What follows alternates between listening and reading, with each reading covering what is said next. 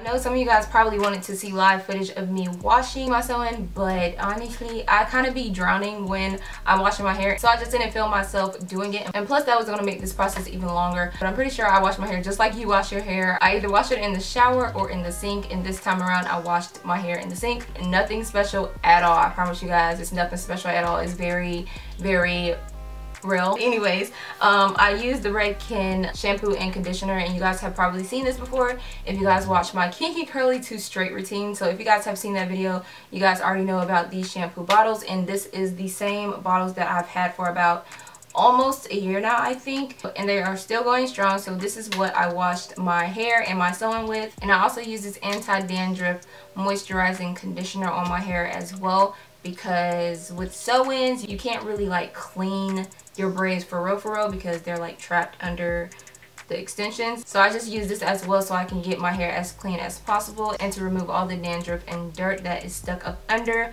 my sew-in. So I use this as well. It's actually still in my hair right now, and I'm gonna go wash this conditioner out and move on to the blow drying and straightening process, which is going to be a long process, but I gotta do it. I don't want to do it, but I got to.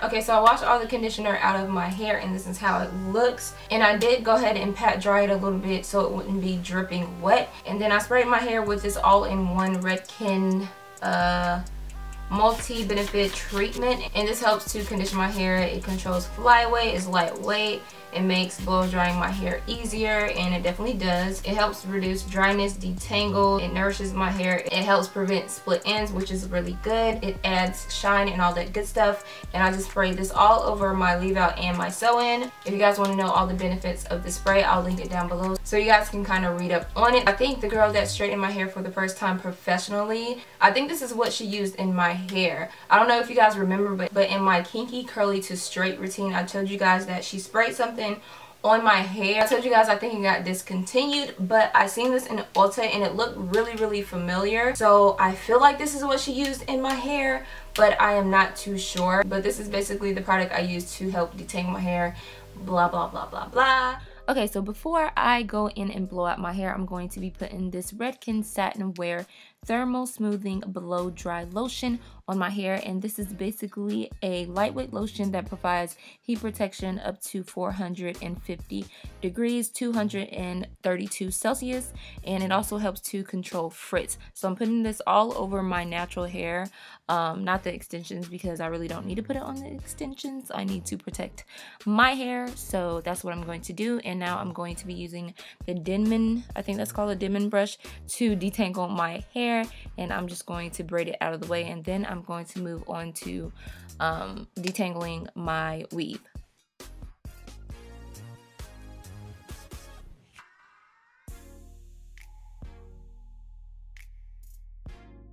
Now you guys are going to notice that I'm not going to reapply any more product to my hair. What I put in my hair is the only thing I'm going to put in my hair. So you guys are going to see me spray water in my hair instead of adding more product, because my hair is on the thin and fine side, so I don't want to add too much product in my hair, because then it's going to weigh it down and cause my hair not to move and be flowy. And honestly, these products aren't cheap, so I don't need to be wasting unnecessary product. So you guys will be seeing me spray water in my hair to reactivate the product, so that it's easier for me to work with my hair and the extensions. My hair just comes out better when I'm working with damp hair, not basically dry hair. Okay, now that my hair slash leave out is detangled, I braided it out of the way to keep it out of my way and to also keep it detangled so that I can detangle the weave and also blow it out.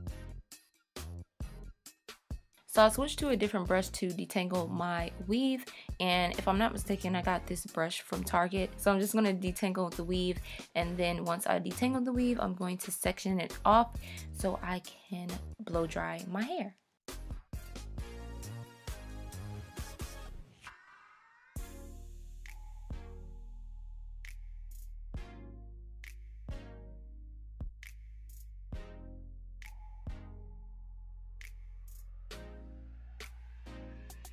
And I'm going to do the same thing to the other side of my head. I'm just going to go back through, make sure it's detangled, and then section it off and twist it and put a big old bantu knot in it and tie it out of the way.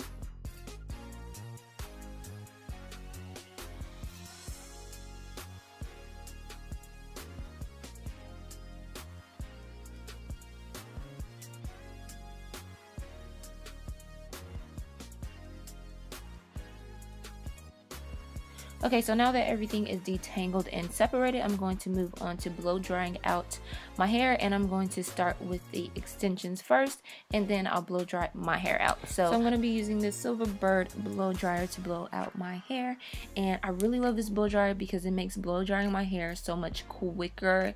It's amazing. I really love this blow dryer. I'm so happy that I bought it. And the reason why I got this is because I've seen this girl on YouTube use it in all her videos, and she's a hairstylist, so if it's good enough for the pros, then I just had to buy it because they know what they're doing and I don't, and I just learned the art of finessing my hair. So that's why I got this blow dryer. It's bomb. It's bomb.com. Okay. And as you guys can see, I'm sticking the blow dryer under my sew-in to make sure the braids under my sew-in is completely dry. If you guys are washing your sew-in, make sure the braids under your sew-in is completely dry, because if it's not, the braids up under your sew-in is going to start to get soggy. It's going to create a odor, and the hair that you straightened out is going to start to frizz up because it's absorbing the water that is under your sew-in. So that's why you guys will see me sticking the blow dryer into my sew-in to make sure the braids under my sew-in is dry.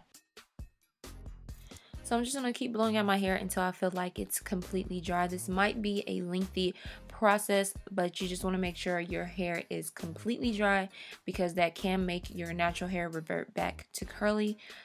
So just make sure everything is dry, and honestly just take your time. This may not be a quick process, but once you finish your hair, you're going to love it. So just take your time. If you're anything like me, I get really frustrated and anxious when it comes to doing my hair, so I really have to take a chill pill before I do my hair because I just really don't like doing my hair. Like, I don't know what it is. So this is how the Eunice Peruvian water wave hair looks blown out after 3 months of wear and tear, girl. This hair is still bouncy, it's shiny, it does not tangle. The only thing that I did notice that it does is shed. It doesn't shed like a dog, but you will notice some shedding as you wear it more and more.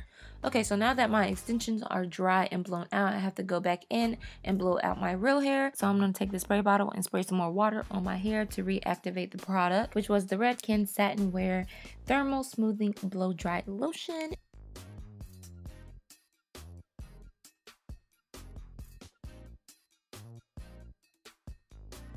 And now I'm going to take the blow dryer and blow out my hair, and I am still using the tension method but without the brush. I'm just using the comb that came with the blow dryer. And this method just really works for my hair, so that's why I always do it.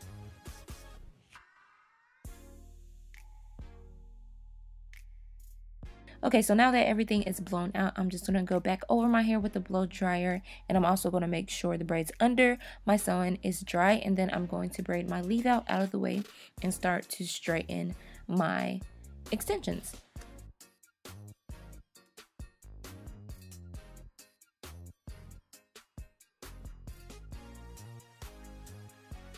Okay, so this might be self-explanatory, but I'm just going to section off my hair once again and put a big old bantu knot in it and have that out of the way. And then I'm just going to start on this side and section that part out of the way and clip it to the side. Okay, so once everything is sectioned off, I'm going to grab my flat iron and my rat tail comb because I am going to be doing the chasing method with straightening my hair.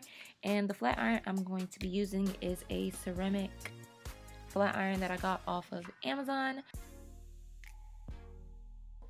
And if I'm not mistaken, I straighten my hair on either 410 degrees or 425. So yeah, that is basically all the logistics on how I straighten out my sew-in or how I straighten out my leave out, how I lay my leave out, all that good stuff. So I really hope this helped you guys. I'm just going to let you guys watch everything through because I'm not done yet. But if you guys have any more questions, just let me know. Just be mindful, I'm not a hairstylist at all, like at all, you guys. So I'm not a hairstylist, so if I can't answer your questions, I'm sorry, but I'll try. Okay.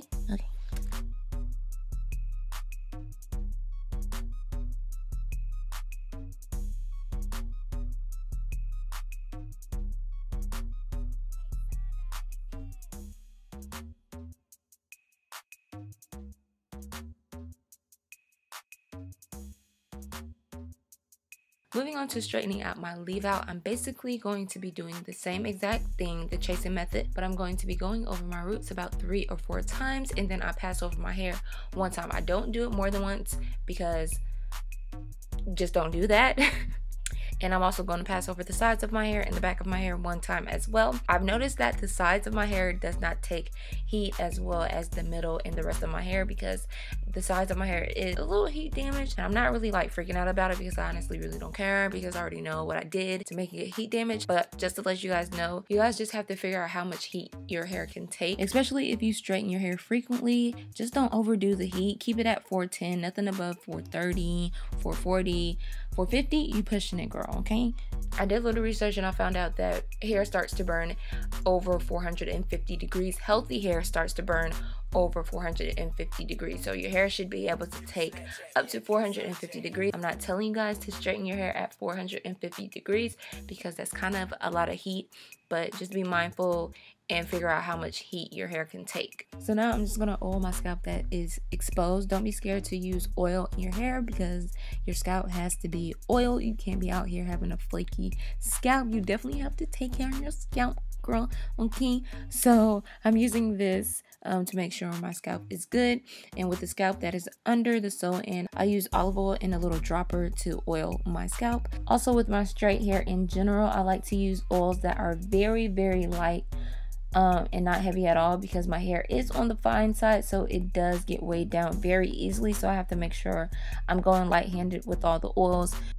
Okay, so I don't know if you guys peeped it, but I did use a serum on my hair after I was done straightening my hair, when I was talking about, you know, heat damage and all that other stuff, knowing how much heat your hair can take. I put the Frisbee Gone serum on it. Let me just run that back.